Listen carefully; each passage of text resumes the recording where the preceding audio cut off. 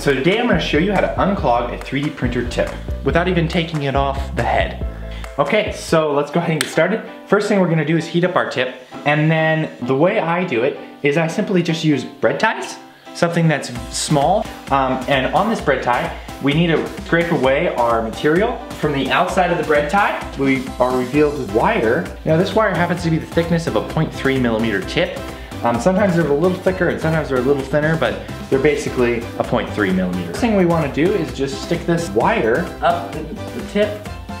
Takes a bit of fiddling, but there we go.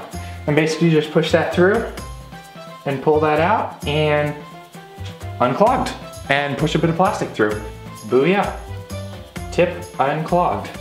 And if you ever get a clog, it's really simple to just keep a bread tie handy and just stick it right up your tip. Problemo solved. Until next time, thanks for watching. Subscribe, comment, like.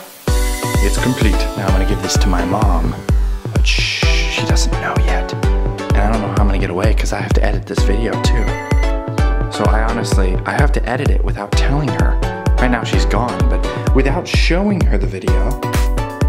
Look. And So there's not too much to look at. It just hangs from my necklace piece. We might do some more stuff. oh, I didn't add glue. I think I'm gonna put some glue on it too. So I'm gonna have to glue this on. There it is.